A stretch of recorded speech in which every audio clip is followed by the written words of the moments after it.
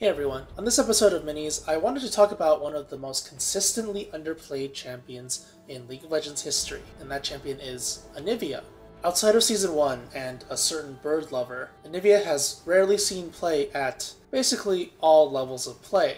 And I think this is because she has her share of problems. She has poor range, high mana costs, slow projectiles, a really high skill floor, and really high skill ceiling. But despite all this, she's actually quite good. Anivia was the first DPS style mage in the game. Although she kind of pales in comparison to Cassiopeia and Ryze now, she still has very high consistent damage due to her Glacial Storm and low cooldown Frostbite. And she also happens to be a very strong control mage.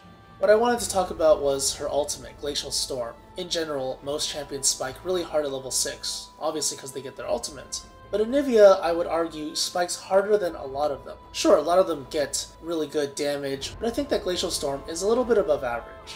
Glacial Storm gives her insane wave clear, zoning, and damage, and a lot of potential plays that she can make. A well-placed ultimate will not only slow and damage all enemies, but set up her other abilities extremely well too. This kind of synergy is what makes Glacial Storm so powerful and dangerous. A kind of crude comparison may be Orianna or Syndra. Their Q abilities set up their other abilities, while Glacial Storm does that for Anivia. So, first of all, talking about Glacial Storm, the ability can help you wave clear really hard, whether it's offensively or defensively. Both work. If you're familiar with CLG EU from back in the day, one of the reasons why their games were so heavily extended to the 60 to 70 minute mark, or even longer, was because of Anivia's Glacial Storm's turtling power. You can't push if you don't have minions, and that's what Glacial Storm does. It clears a ton of minions very quickly.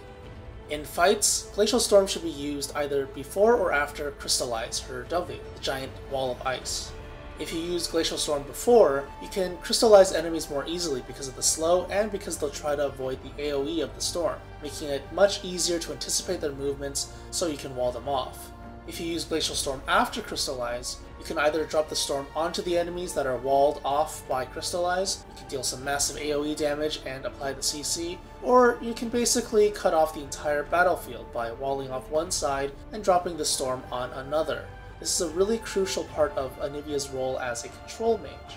A well-placed Crystallize and Glacial Storm will almost always result in kills or flashes being burnt. Since Glacial Storm has a relatively long cooldown in teamfights, 6 seconds is a pretty long time for teamfights. You really only have 1 or 2 uses of it, so you really need to place it well.